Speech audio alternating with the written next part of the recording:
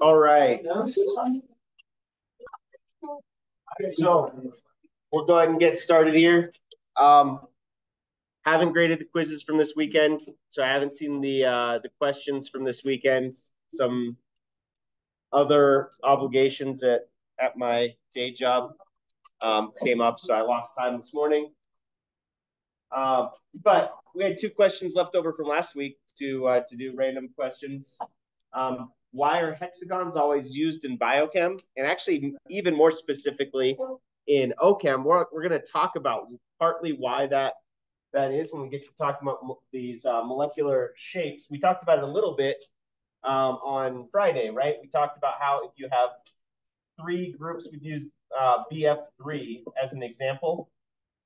Said, okay, well, if you have boron in the middle, the Lewis dot structure is going to look like this for this molecule. This is a bit of an irregular one. I guess I'll use BH3 instead. BH3 is kind of weird because it's one of the few Lewis dot structures where you actually can't satisfy our criteria for a valid Lewis dot structure. Because if we start by setting it up like this, how many valence electrons do we have to work with for BH3 here? We get 1 from each hydrogen, right? And then what do you get from boron? How many valence electrons for boron? 3, right? So when we actually start assigning electrons, we go through our normal process, put boron in the middle, hydrogen around the outside. How many electrons have I used? How many electrons did I have to work with? So there is no way that we can actually satisfy the second criteria for our Lewis dot structure. Right? We can't get 8 electrons in the valence for boron because there are only 6 electrons we have to work with. So it's not like we can add a double bond or something like that. We get this sort of weird structure here, which is why I don't use this as an example too much, but it's a good example for starting to talk about how far away these bonds could be from each other. So even though this looks weird, this is actually the right structure here. How did we rank how far these bonds could be from each other? It wasn't in terms of a distance, it was in terms of angles. You guys remember that? Yeah. We could, if we only had 2 groups of electrons around a central atom, we could have 180 degrees between them, right? We have 3 groups of electrons. I said 3, so I wrote 3. We have 120 degrees between each of these. What shape do you get if you take a whole bunch of 120 degree angles and make them into a polygon? You get a hexagon. So hexagons show up all the time in organic chemistry because this structure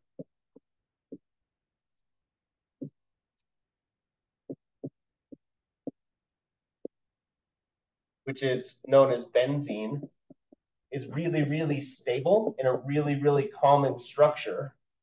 And so you see hexagons all over the place in biochemistry and in organic chemistry just because hexagons happen to be a really common shape based on the fact that's how we can get 120 degrees between all of these angles, which is where they're most stable.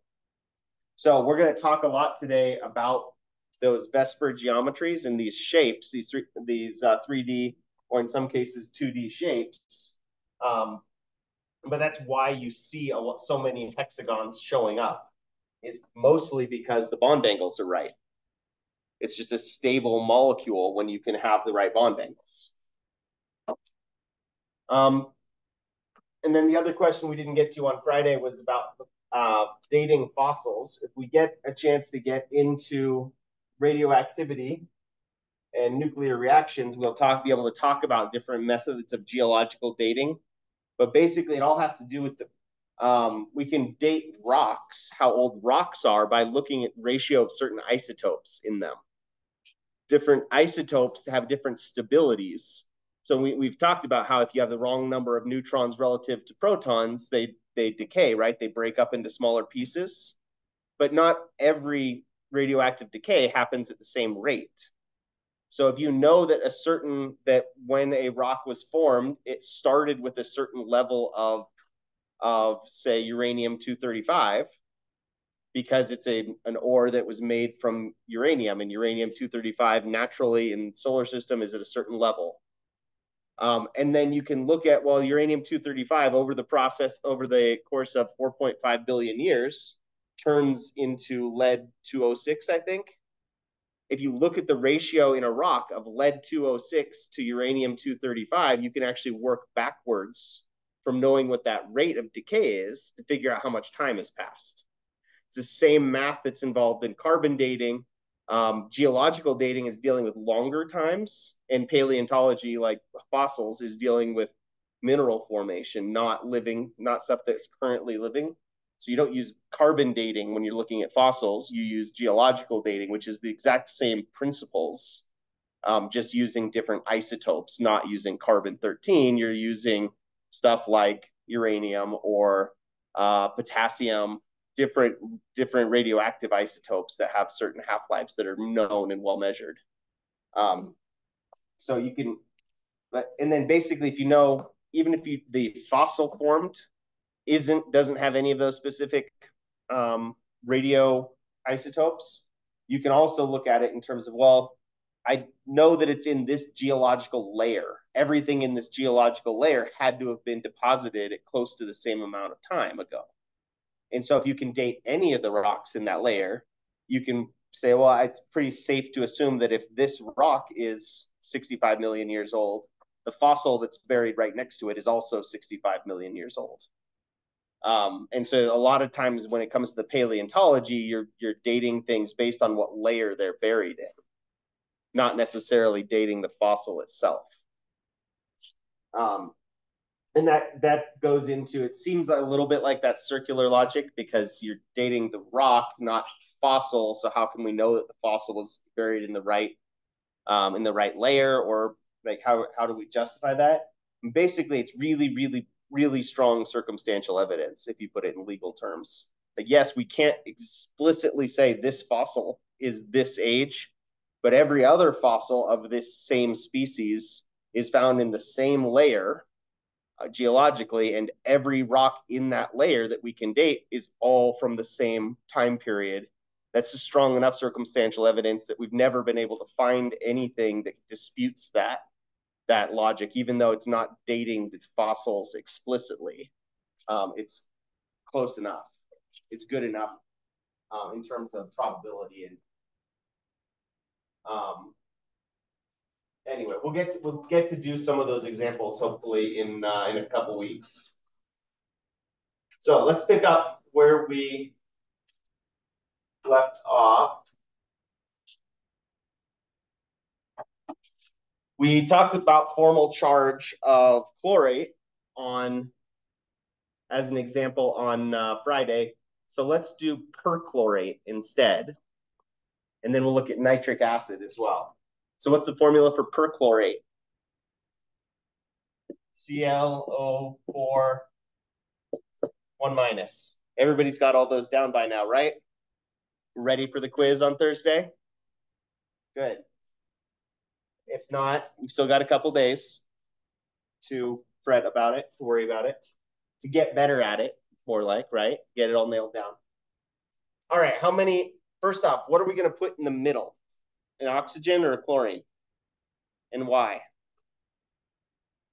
There's only one of them? That's a good hint. That's not the foolproof answer, though, because in N2O, there's a nitrogen that goes in the middle.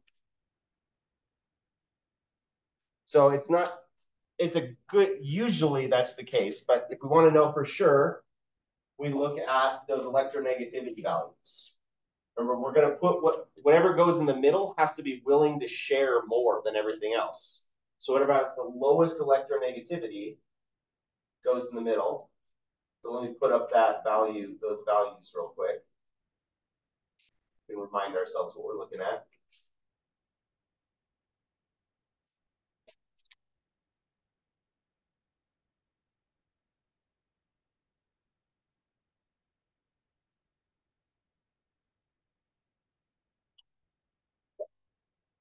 Download it, rotate.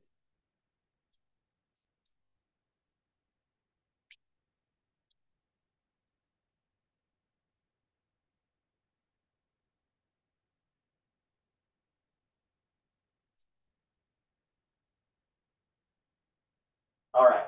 So chlorine, 3.16 electronegativity value. Oxygen, 3.44. Which one is more electronegative? So which one's going to share more? Chlorine's going to share more, so chlorine goes in the middle. So, Josie, you were right, but we also want to double check. And this is the foolproof way to double check, is check your electronegativities. Chlorine goes in the middle, surrounded by oxygens. How many valence electrons do we have to work with? 7 from the chlorine. Each oxygen has how many? 6. And then we have a charge, so we have to adjust to that, right? -1 means we get 1 extra electron, right? So plus 1 electron from the charge. So that gives us 24 plus another 8, so 32.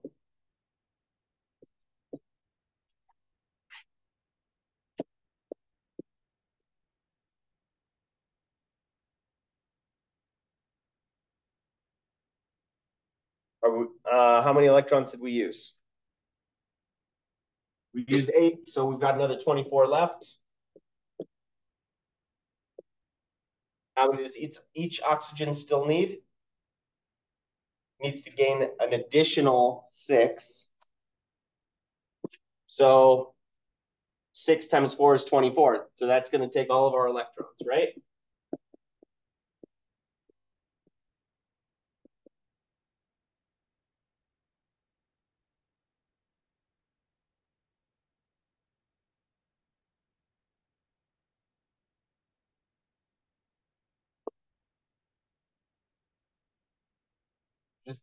Is this a valid Lewis-Dawes structure? What's our first criteria? Number of electrons. Because we can't make matter out of nothing, right? What's the second criteria? Everything with a full valence.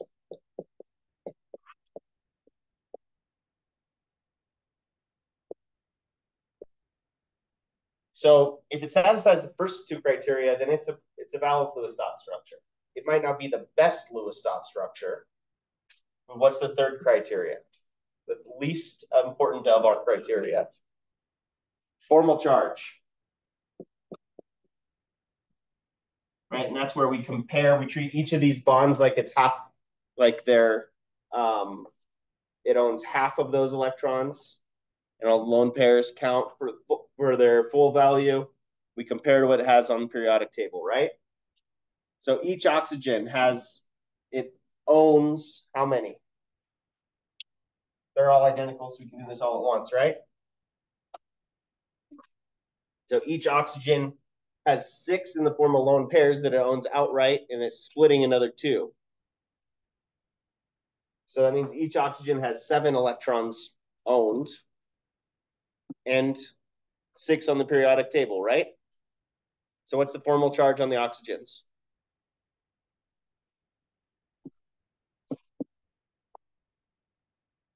How many does the chlorine own? It doesn't own any outright. It owns 4 because it has 8 electrons that it owns half of them. And on the periodic table, it has how many valence electrons? 7. So it lost 3 electrons then, right? And again, what's our way we can double check we did formal charge right? Formal charges for everything added up are supposed to equal what? the charge of the entire thing, right? So if it's a molecule, if it's neutral, they should add up to 0. In this case, because this is a polyatomic ion, they should add up to -1. Do they? Yeah, we have 4 at -1, because each oxygen is a -1. And then we have a +3. So it adds up to -1, which is what it should look like. Can we get these formal charges closer to 0, though?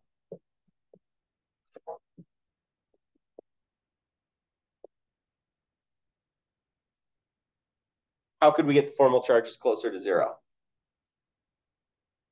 Remember, chlorine's in the 3rd row of the periodic table, which means it can do what? It can get more than 8 electrons. 3rd row of the periodic table and down, you have to have at least 8 electrons to have a full valence, but you can have more than that if it lowers the overall formal charge. So start by taking some of these oxygen lone pairs and turn them into a double bond. Now, all the oxygens with single bonds are still -1, but that oxygen is 0. And that makes the chlorine go from +3 to what? What's the formal charge now?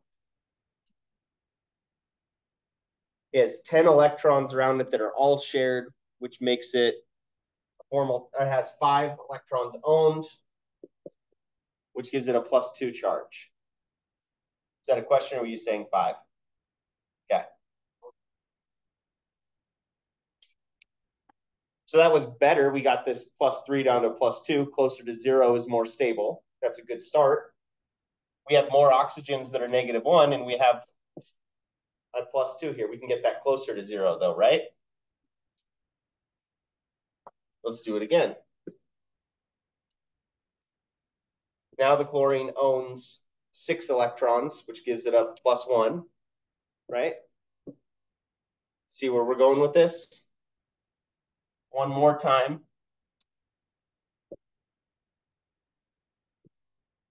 Now 3 of our oxygens all have formal charge 0. Chlorine has a formal charge 0. 1 oxygen is -1. Can we improve on that? Not really. We can't really get, something has to have a -1 charge, right? Because the overall molecule has a -1 charge. So if we get to where everything is 0, except one atom is a -1, that's about as good as we can do for a polyatomic ion like this.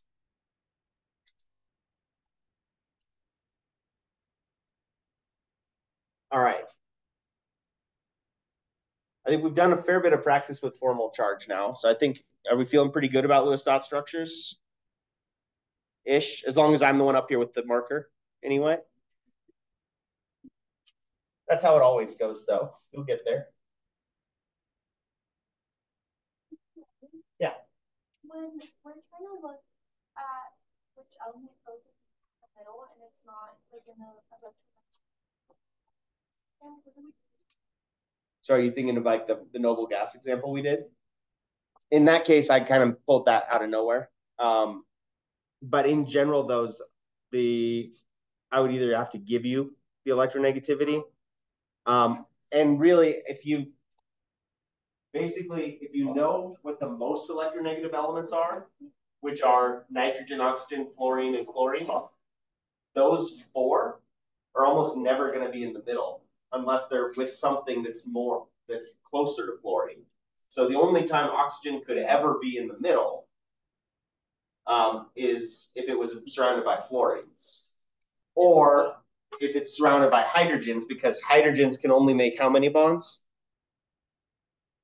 Just 1 bond for a hydrogen, right? Hydrogen only needs to gain 1 electron. So hydrogens can really, truly never be in the middle, because you can't put something in the middle if it can only make 1 bond, right? Sort of by definition, it has to be at the end of something, never in the middle.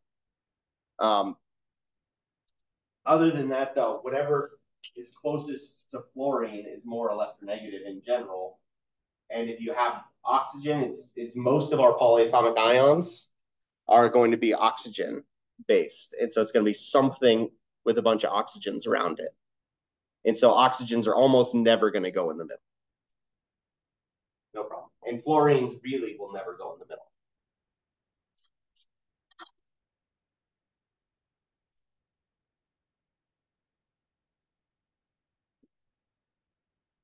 What about nitric acid?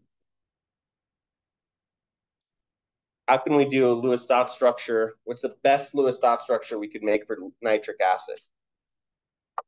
What's that going to look like?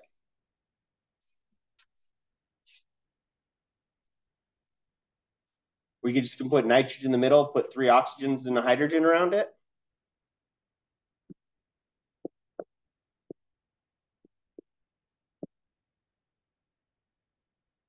That's one possibility.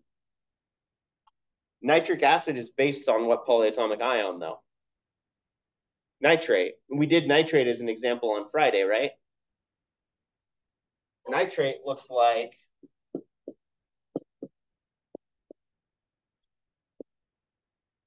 this, and then these 2 oxygens.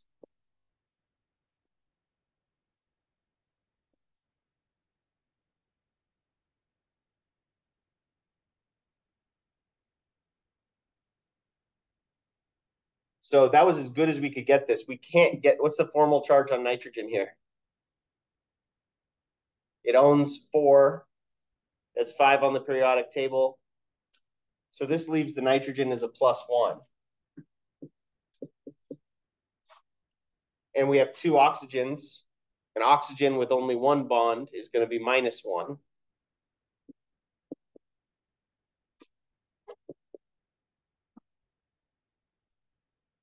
Could we tweak this structure like we did with the perchlorate? Can we just make another double bond with the oxygen? Why not? Second row. Second row of the periodic table doesn't have a d orbital. I mean, it does, but not for a whole nother energy level, right? So you can't break the octet rule. You can't go past 8 electrons for nitrogen. Only for elements that are in the third row of the periodic table or below.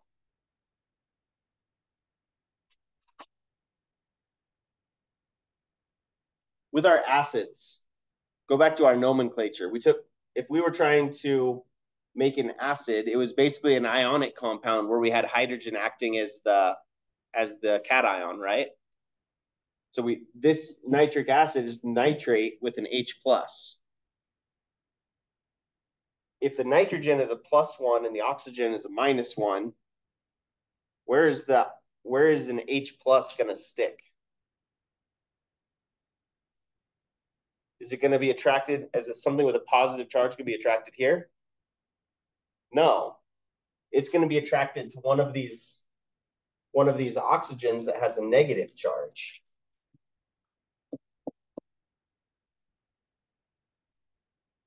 So sometimes we don't have just one central atom. Our first guess for nitric acid was this, right? Because all of the examples we've done so far were pick one central atom and then you surround it with everything else, right? And we could satisfy the first 2 criteria here.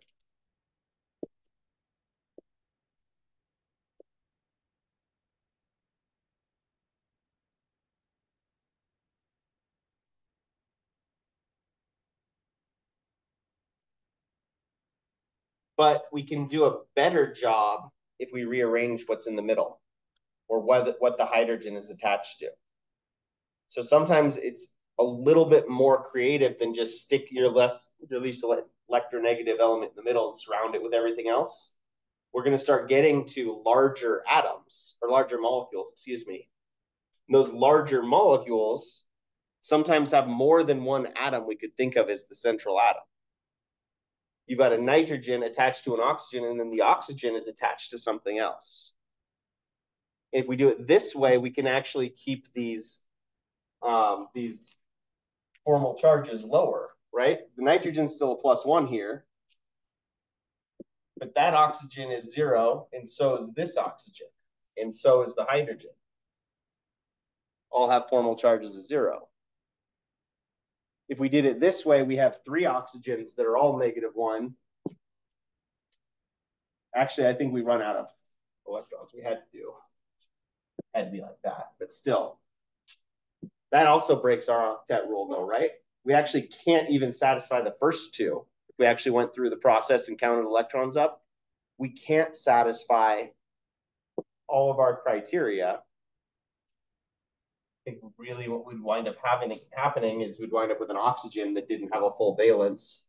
If we tried to do it this way, we'd run out of electrons before we could fill all the valences for oxygen even. So the only way we can do it is by rearranging things a little bit, right? Which will take some practice. But in general, with these polyatomic ions, if you take a polyatomic ion and you make it into an acid, they're all going to look pretty similar. The polyatomic ion Lewis dot structure doesn't really change. You just take one of those oxygens around the outside and you stick an extra H+ on it. Right? So you don't generally see something like this.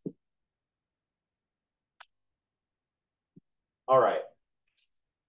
Why are we spending so much time on this? Well, one, Lewis dot structures are kind of tricky in the sense that it kind of feels like we're just kind of making stuff up as we go. And I get that. I'm coming at this with a lot more years of practice with this and having seen this so many times. But I still remember, and I try to remind myself every year what it felt like to learn these rules the first time. And it always felt like, oh, I finally got a handle on things. And then the instructor pulls something out of nowhere.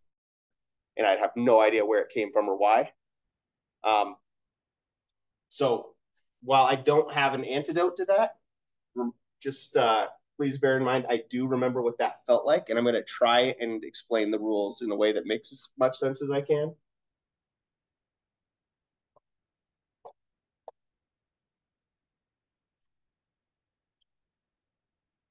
All right. This is where we ended the other day.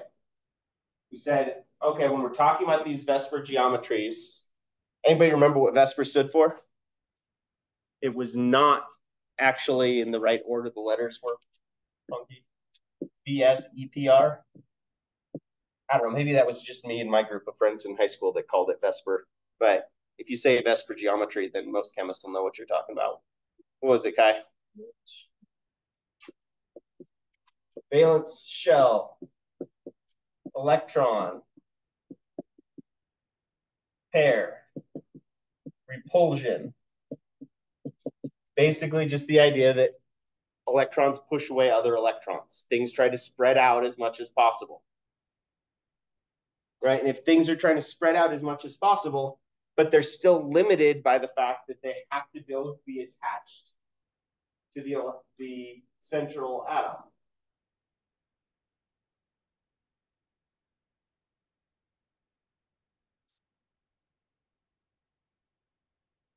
Right, so what does that look like? Well, you have to have them surrounding a central atom, but they're also trying to stay as far away from each other as possible. Regardless of how long your arms are, the furthest apart you can get your hands is 180 degrees from each other, right? If you think of your body as the central atom, it doesn't matter if you have long arms or short arms. The largest distance you could possibly get your two hands apart from each other is 180 degrees from each other, right? Bonds behave the same way. They instinctively try to stay as far away from not instinctively, that's the wrong word.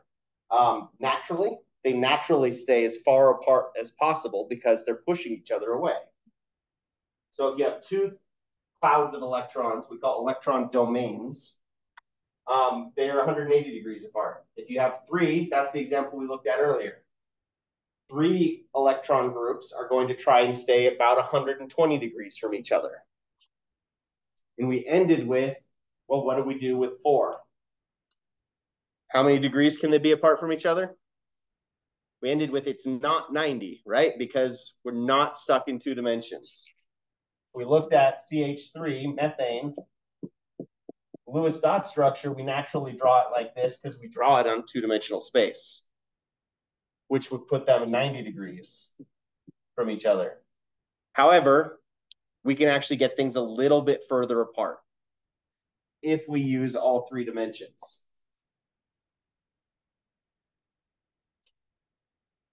So this didn't work the other day.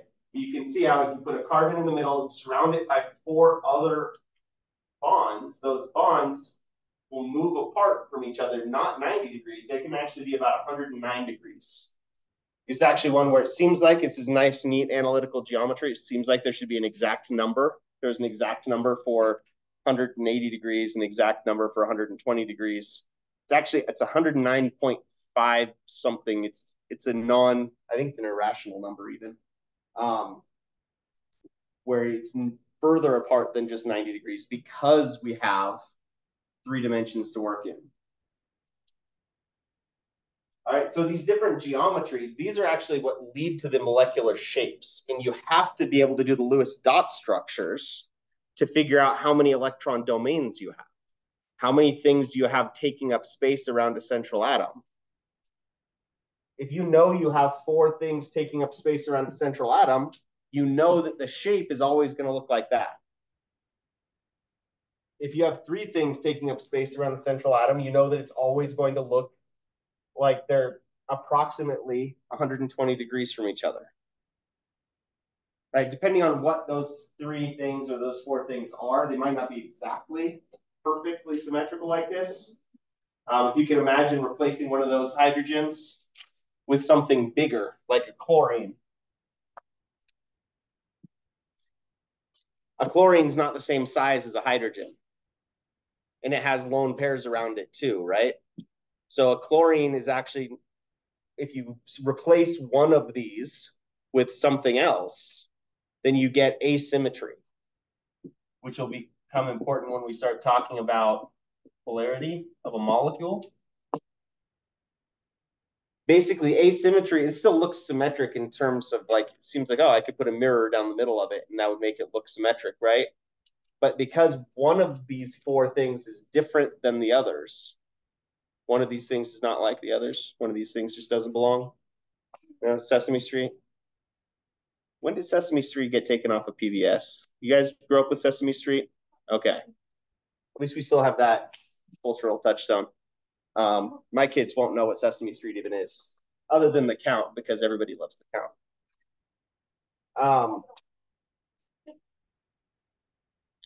It was a proud dad moment when my 10-year-old was trying to teach the baby how to count, and he goes, 1 vote, It made me really happy.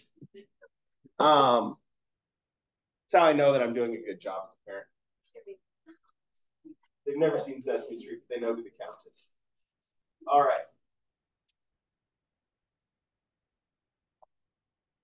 So basically, when we have these VSEPR geometries, we have a series, and we say geometries plural because every different number of electrons around your central atom is going to give you a different shape based on what the geometry is. How many things do you have taking up space around that central atom? And the terminology gets a little bit tricky. The best description, it's not exactly saying the number of electron pairs, because when you have something like this molecule here, how many electron pairs are around that carbon? 4. How many things do you have taking up space though? Just 3, because this double bond is stuck in the same space. It's all in one area. So even though it's 2 pairs, it's 1 electron area. And so that's why I like the term electron domain. An electron domain is just the space that a group of electrons is taking up. And that group could be 1 pair. It could be 2 pairs. If it was a triple bond, it could be 3 pairs. Think that what's important is it's all in the same area of space. Right, so if you have 2 electron domains, you're always going to get something linear. If you have 3 electron domains, it's going to have that roughly 120 degrees. This one's not going to be exactly 120 degrees because the oxygen is bigger than the hydrogens are, like we just talked about. But it's going to be about 120 degrees. That shape has a name.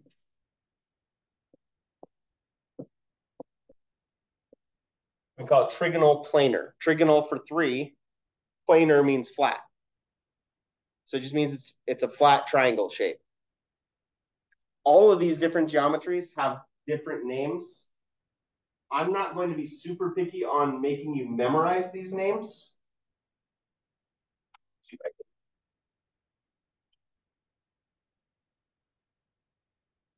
can actually see those ones at the bottom, kind of.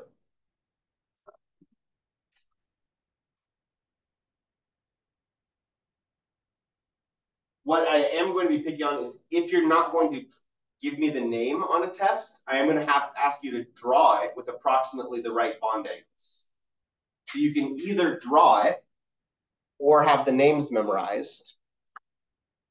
But either way, you need to be able to describe what the shape is. That gets tricky. It's easy enough to draw them with approximately the right bond angles when you've got everything in 2 dimensions, when it's planar. Right? Drawing things in 3 dimensions, well, we have whole art classes for that, but I don't expect everybody to be artists. In fact, you might shock you to learn this. Most chemists are not known for their artistic skills. So what we do instead is we just have a series of sort of shorthand to show something as either coming out of the board or going into the board or into your paper, behind your paper or in front of your paper. And the way we do that is with these called wedges and dashes. So if I was drawing Lewis dot structure for methane, just make them about 90 degrees from each other. I'm trying to show the 3-dimensional shape.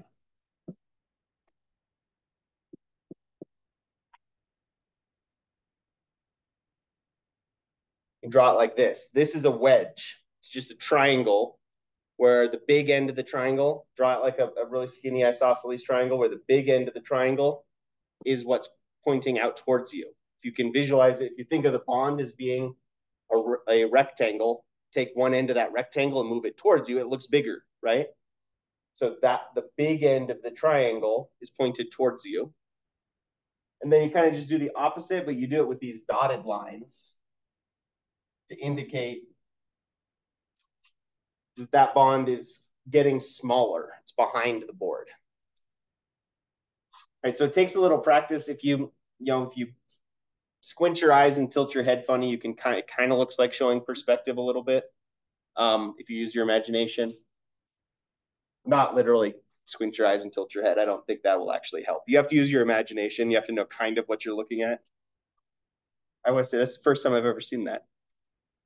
Usually people don't take me at my word when I say that. It wasn't just one of you too. That was impressive. So this shape we call a tetrahedral shape. What's tetra mean? 4. We learned that with our nomenclature, right? I don't think I made the point. Did I make the Tetris reference? Everybody knows what Tetris is, right? All of the pieces in Tetris are made of 4 blocks arranged differently. So where Tetris gets its name is from the Greek word for 4, tetra. And at least in my group of friends, when you finally got the long, skinny one and you could clear 4 rows at once, we called that getting a Tetris because you got 4 rows at once. So tetra means 4. Hedral, a polyhedron is a 3-dimensional shape, right? It's the 3-dimensional equivalent of a polygon. Polygon is 2-dimensional. A polyhedron is 3-dimensional. So tetrahedral shape.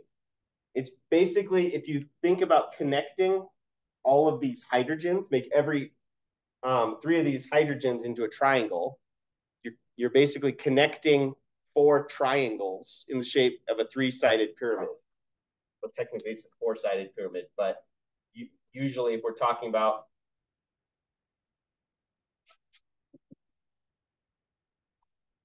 that, our tetrahedron is 1, 2 side on the back and the side on the bottom, 4 sides. So a tetrahedral shape geometry puts the carbon in the middle, and then each point is a hydrogen. You just don't see these lines in between them. So for any Dungeons and Dragons players, it's a D4. A four-sided die is a tetrahedral geometry with your central atom in the middle.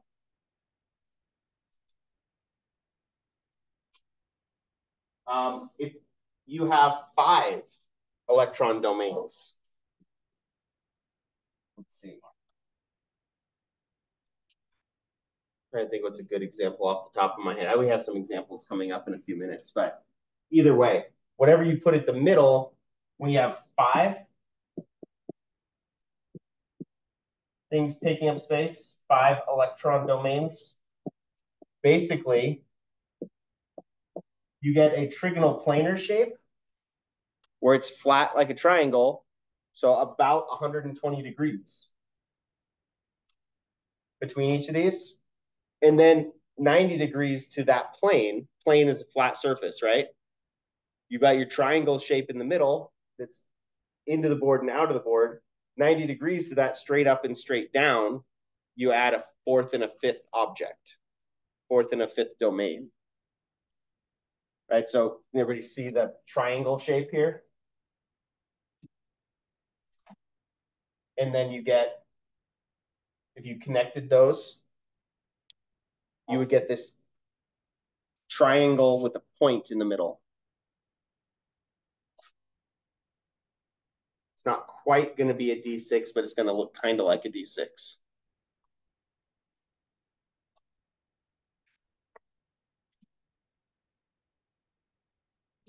Then last but not least, the largest object that we're going to deal with, the most electron domains we're going to deal with, is an octahedral shape. And this one I do have a good example. Sulfur hexafluoride. Sulfur hexafluoride, its Lewis dot structure winds up looking like this.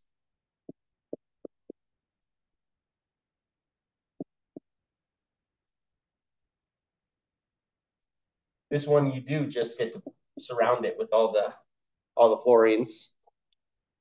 And then when you count up all your valence electrons, you get enough electrons to fill all the fluorine valences, and then you run out. So all the fluorines have a formal charge of 0, and the sulfur has a formal charge of 0. It's got 12 electrons, which looks weird to us, but it's in the 3rd row of the periodic table, so we're allowed to do that. And it owns 6 electrons here, right? How many does it own on the periodic table? 6. So this actually has a formal charge of 0 on the sulfur, which means it's relatively stable, despite the fact that we had to break the octet rule to get there. The shape of this is a lot like the trigonal, the 5 electron domains, which I didn't say that the name for that one.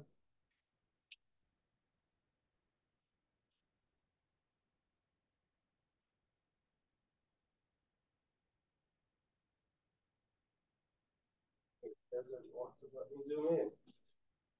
That's annoying. Trigonal bipyramidal is that 5-sided when you have, it's trigonal because it's got that plane in the middle that has 3 things attached, not attached, 3 things in that middle plane. And they say bipyramidal or trigonal bipyramid because it looks like a 3-sided pyramid stacked on top of another 3-sided pyramid. If it's 6 things attached,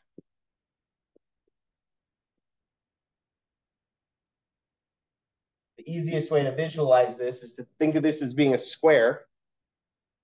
And then from the middle of the square, you pop 1 atom up, 1 atom down.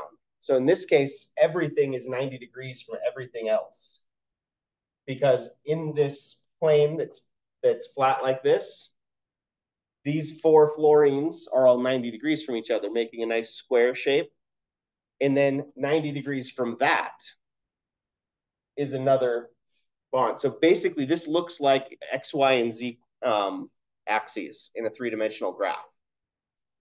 think about what that shape looks like. All three of those axes are 90 degrees from each other, right? So there's, I always get it wrong, right-hand rule, X, Y, and Z. Right, so just in terms of what that shape looks like, you get this, this setup where everything's 90 degrees, which gives it, despite the fact there's only 6 things attached to that sulfur, it actually makes a polyhedron that has 8 sides. So we call it an octahedral shape.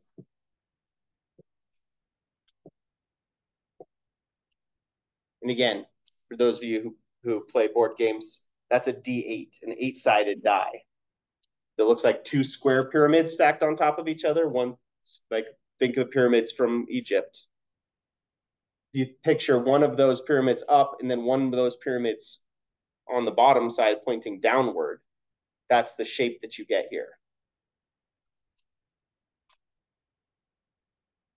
All right, so we have our lab this week will be another computer-based lab on Thursday, where we'll actually build some of these geometries, and rather than just draw them with these bonds, it'll actually let you make some of those figures, kind of like that rotating methane figure from earlier. So you'll get to click around, and it's not what we consider wet chemistry in terms of actually mixing solutions or lighting things on fire, but it's better than just doing a worksheet as far as you actually still have to go through the process and click and drag. Again, it's just I haven't found anything better in terms of being able to visualize these shapes in 3D than actually building them. And on Wednesday, I think I have there's some molecular model kits here too. So in addition to doing it on the computer screen, you would rather put together the little plastic pieces to build these different shapes to see what they look like, so you can hold them, turn them around, and get some practice with this. That's what our lab is going to be working on this week.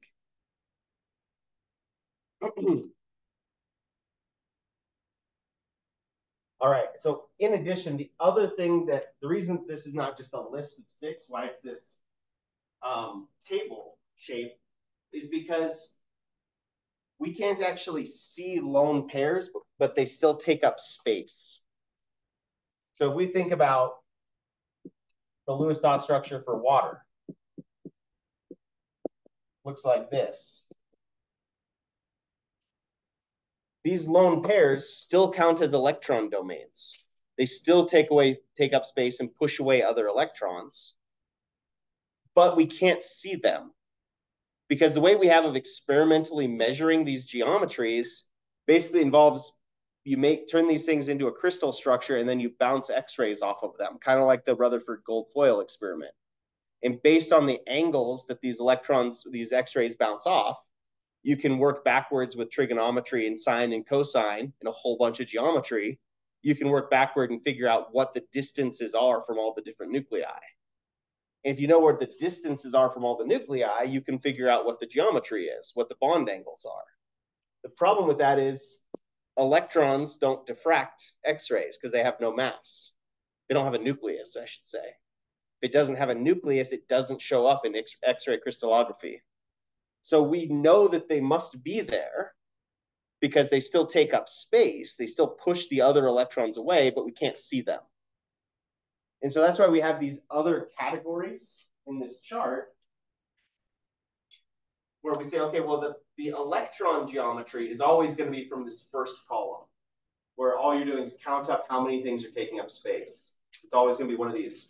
But if some of those electron domains are lone pairs, then the geometry, what we could call the molecular geometry, is going to look a little bit different. And so for this case, we have 4 electron domains around the oxygen, right? So its electron geometry is tetrahedral. Everything's roughly 109 degrees apart from each other. But if 2 of them are lone pairs, we can't see that. And so we actually call this molecular geometry bent,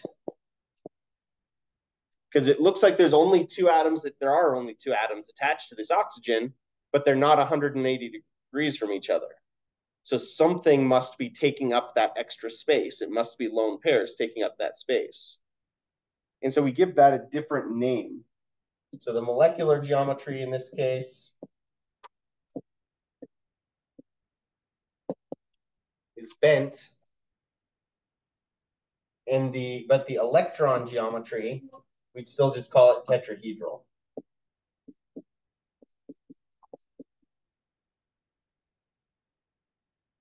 So basically, you need to be able to draw these Lewis dot structures if you want to know what all the bond angles are. And the bond angles wind up being important for things like predicting if a molecule is polar. We talked on Friday about how to tell whether a bond was polar. But for a molecule, for the entire molecule to be polar, that would mean that part of this molecule was partially positive and part of it was partially negative because the electrons aren't being shared evenly, right? And it turns out that's all based on electronegativity and asymmetry. So if we want to know if this is a polar molecule,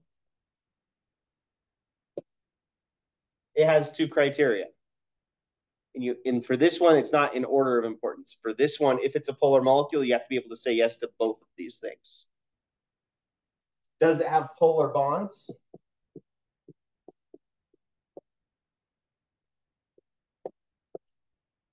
And two, does it have asymmetry?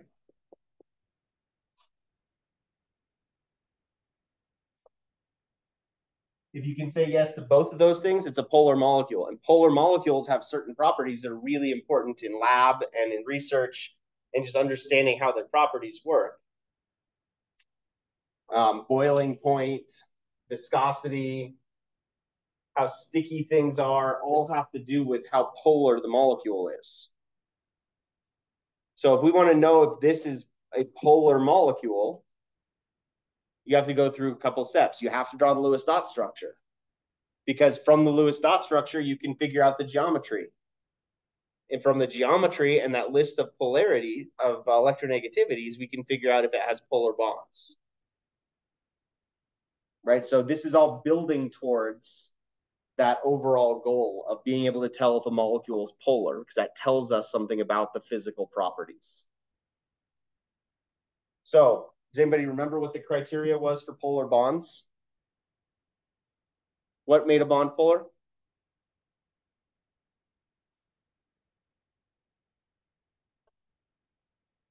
Larger than 1.8 was an ionic bond, right? And then if it was larger, a difference in electronegativity than carbon and hydrogen, it was polar but still covalent.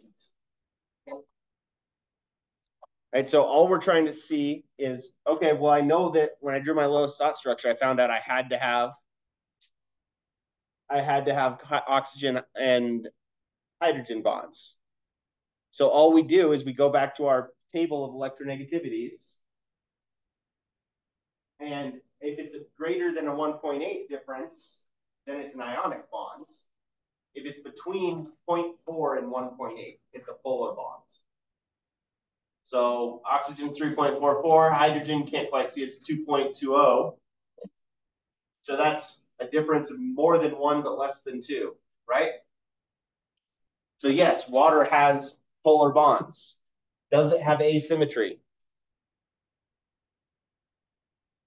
That's a tricky one because it still looks pretty symmetric, doesn't it? It does have an internal line of symmetry where you can say it's the same on both sides, right? But it's not symmetric in the mathematical sense, because basically for something to be symmetric, everything surrounding the central atom has to be the same, or at least exactly opposite in opposite directions where they can cancel each other out. So in this case, because we have two lone pairs and two oxygen-hydrogen polar bonds, it has asymmetry. This side of the molecule is going to be partially positive, and this side of the molecule is going to be partially negative. So it has polar bonds and it has asymmetry, which makes the whole molecule polar. And this is why water has such a high boiling point. most molecules the same weight as water are going to boil. Yes, what's the next closest one? Liquid nitrogen is bigger than this. Usually bigger molecules we would think of as having higher boiling points, but liquid nitrogen boils at 78 Kelvin, minus 200 Celsius. Water has a 300 degree Celsius higher boiling point because it's polar. Right? So understanding, being able to answer these questions is sort of the whole goal of drawing these Lewis dot structures. It's one of the applications of Lewis dot structures. And once we can draw the Lewis dot structures, we can start talking about things like geometries and molecular shape. And if you're interested in biochemistry or medicine, molecular shape winds up being really important because essentially the entire field of modern medicine, of pharmaceutical design, is based on how do we make molecules that fit this active site on a protein well, but not too well. How do we make a molecule that fits in this exact shape and without being too close to the same shape? And figuring out these geometries is a big chunk of how they do that. All right.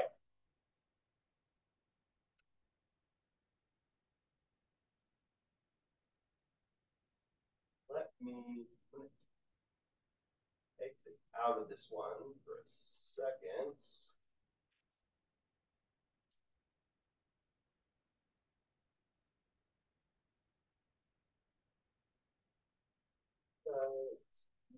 Loading it. All right, so the next topic, I want to start talking about chemical reactions. How well do you guys remember stoichiometry? You remember that it's there and that you didn't like it? That's usually about how it goes at first. We're going to get into stoichiometry and actually doing chemical reactions now.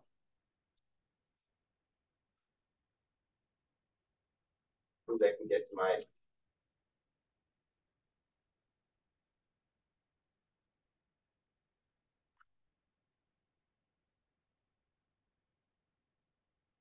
Right, so in the slides as well, there's also some better drawings.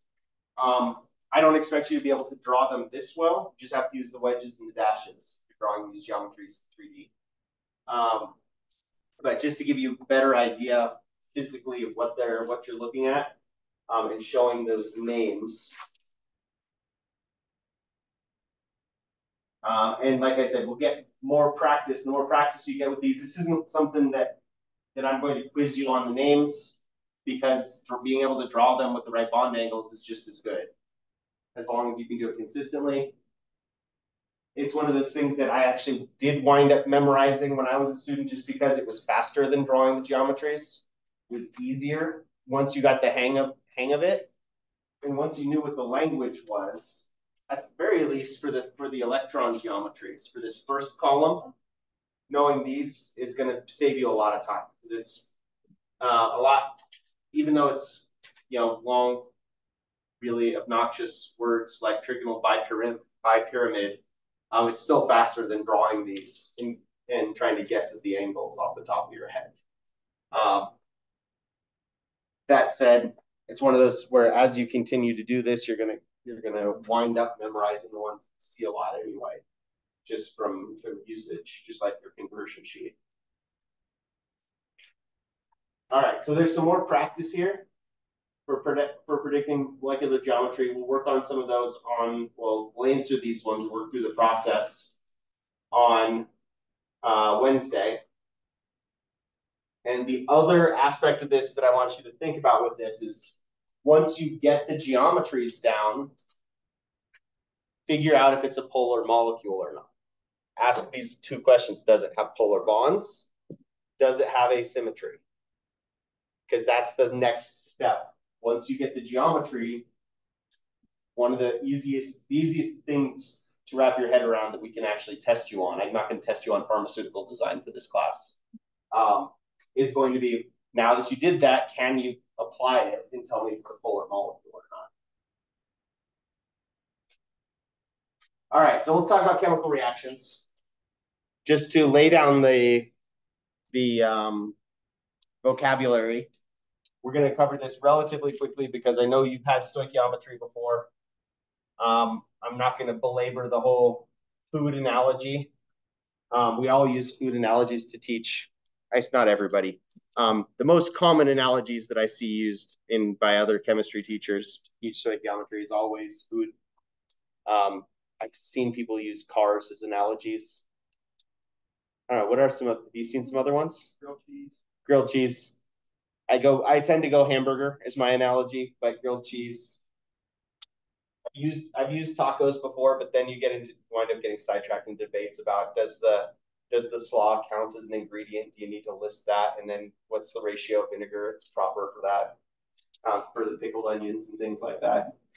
So I stay away from Mexican food because there's a lot of very, very vehement opinions about the right way to do Mexican food sometimes. Anyway, when we're talking about chemical reactions, it's a lot like following recipes in a lot of ways. So that's why we tend to go that route. The ingredients that you start with, we call the reactants or sometimes reagents. Those two terms are identical. There are some cases, I almost always say reactants, but occasionally I'll still slip up in certain places and say reagent. Literally the exact same thing, just reagents, so, sort of the more archaic form of saying reactants. Everybody says products though. And then that reaction arrow indicates what's basically before and after. You have a before and after. The reaction arrow indicates that there is a change. Right, and so there's sometimes the reaction arrow will have some other information around it. Occasionally you'll see a reaction arrow drawn like this. The delta in this case means heat. Sometimes you'll see other catalysts written around it. We'll talk about what all that means. The important thing is that you have a before and after if you have a chemical reaction arrow.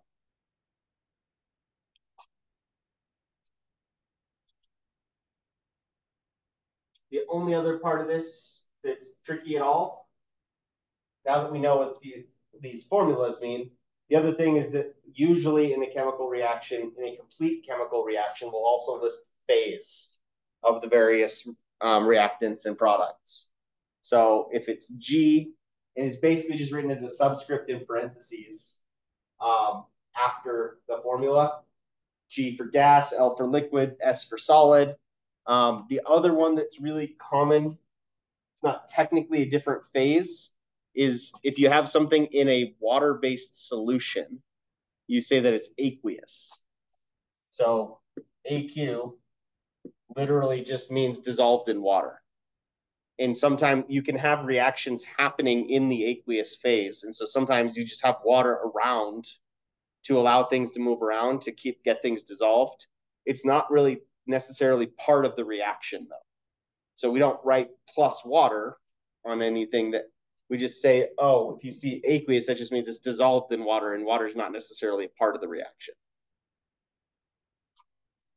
If you have and this is part of, what is the phrase I've heard, water chauvinism. Earth is a water chauvinistic society. We think water is more important than other solvents because there's more water around as a solvent than most other solvents. And so water as a solvent gets its own phase, but there are other solvents that could be there. They don't have their own indicator. So if something was dissolved in benzene, for instance, there is no subscript that you could use to say dissolved in benzene. If we lived on a planet where the dominant liquid was ammonia, for instance, like on, I think, is it Titan? One of the moons of Jupiter is mostly nitrogen based. It has liquid ammonia, and it has weather systems even. You have clouds of ammonia and ammonia falling as rain and precipitation, and ammonia as solid. It's a lot colder because the freezing point and melting point of ammonia are really, really cold compared to Earth. But in that case, we would probably have a subscript that indicated dissolved in ammonia instead of dissolved in water. But because we live on Earth, we have aqueous. There's nothing inherently special about water that warrants that other than the fact we live on Earth. It's not true chauvinism. Just that's the phrase that gets used. People all still use that term chauvinism to mean our metric chauvinism. When if you think the metric system is better than other unit systems, because it is, you might be called a metric chauvinist.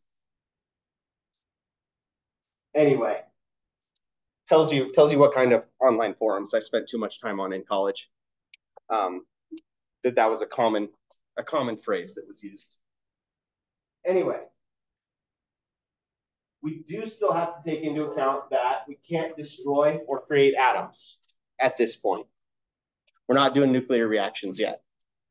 So when we have a chemical reaction happen, we have to have the same number of atoms before and after. And not just the same number of atoms, the same types of atoms. They don't all have to be in the same shape.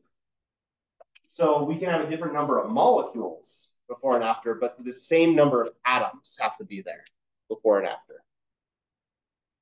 So if you look at this reaction the way it was written, this is combustion of butane. So a lighter burns butane in the presence of oxygen to make CO2 and water. Well, butane has 4 carbons in it, and CO2 only has 1 carbon in it. So if we're going to still have just as many carbon atoms before and after, how many CO2 molecules do we have to make? We're going to have to make more than 1 at least, right? And so that process is called balancing the reaction. Does anybody remember what the numbers you put in front of the chemicals are called? Yeah, coefficients, good. So if we're trying to balance this equation,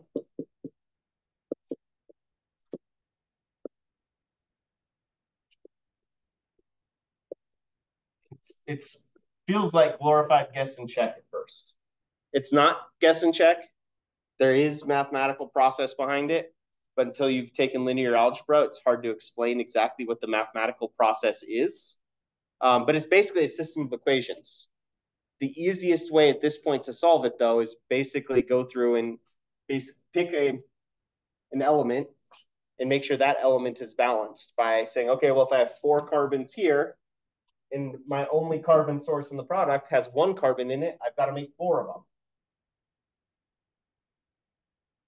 And then you just pick another element and balance that one.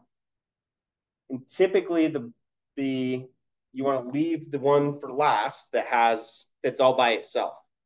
If I balanced my carbons, then I had to go back and change this again. Now my carbons aren't balanced anymore, right?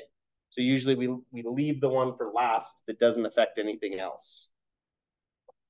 So how many water molecules do we have to make? 5. There's a total of 10 hydrogens here. Each water molecule has 2 hydrogens, so we need to make 5 of them.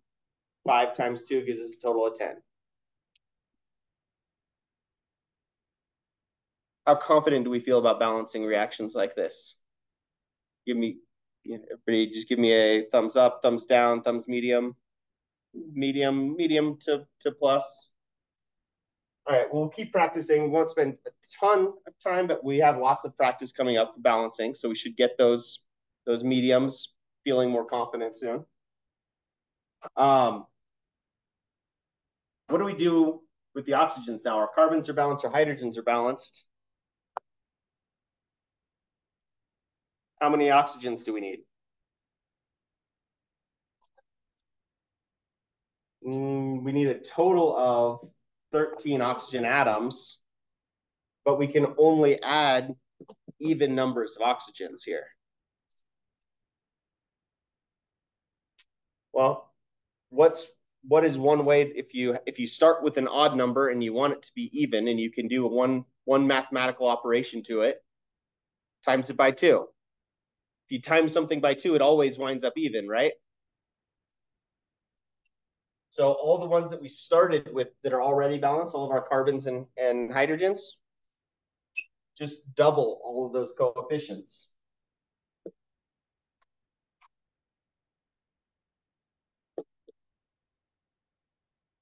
Our carbons are still balanced, 8 and 8.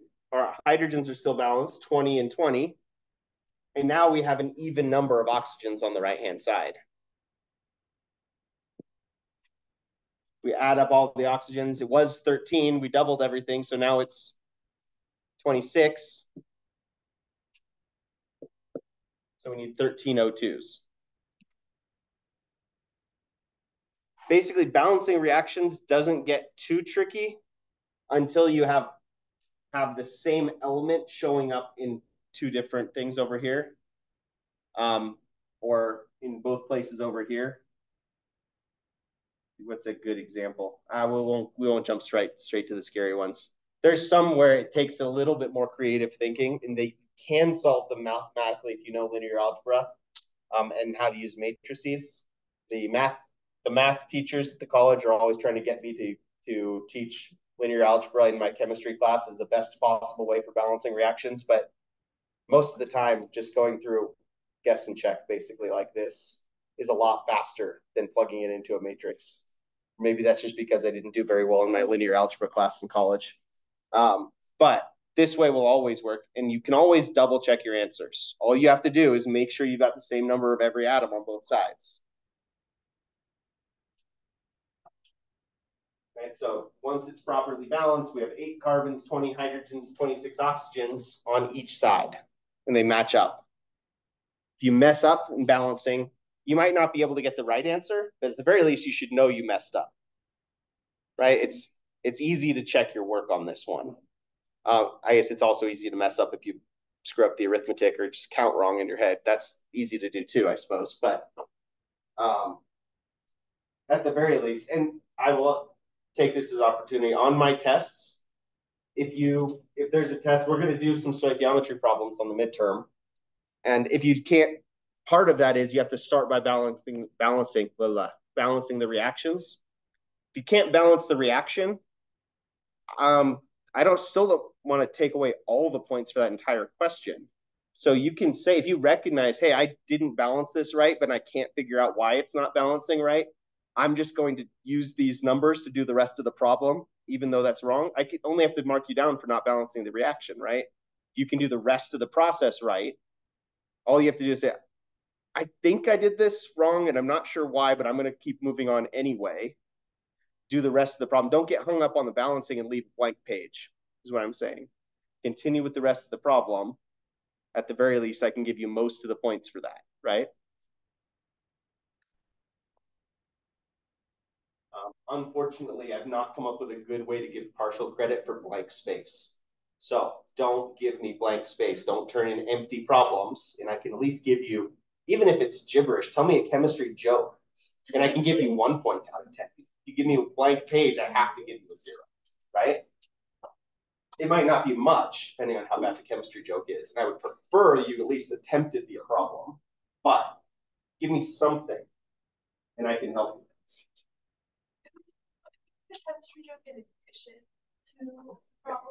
If it's a good one and I haven't heard it before, then I'll consider giving you an extra credit point. I've heard most of them though. And you know what they say. Thing about chemistry joke is it's tough because all the good ones are gone.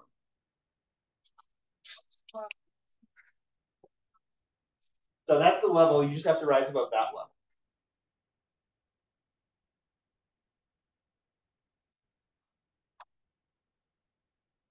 So there's some more practice. Is this the one that there's a tricky one on here? These ones aren't too bad. I think I took the tricky one out. It gets really, really tricky if I make a typo. Oh. I think there was a typo in this problem to begin with, and I had to add the 2 on the NO2. Yeah, B was impossible to solve because there was a typo in one of the formulas. But basically, because you have nitrogen showing up in 2 different places and in different ratios in the product, it was a really, really tricky one to solve anyway. But there's some good practice problems there. All right, we only have a couple minutes left, so we're just going to, what should we do? Just a few minutes we have left. Chemistry jokes. All right, hit me. Who's got a chemistry joke? Emma. Someone There's sodium chloride at me. That's a salt. That's a salt. I like that one. I have heard that one before though. Oh shoot, what was the other one? Two atoms are walking down the street, and one of them says, "I think you dropped an electron. I think I lost an electron." The other one says, "Are you sure?" And the first one says, "I'm positive." Aha.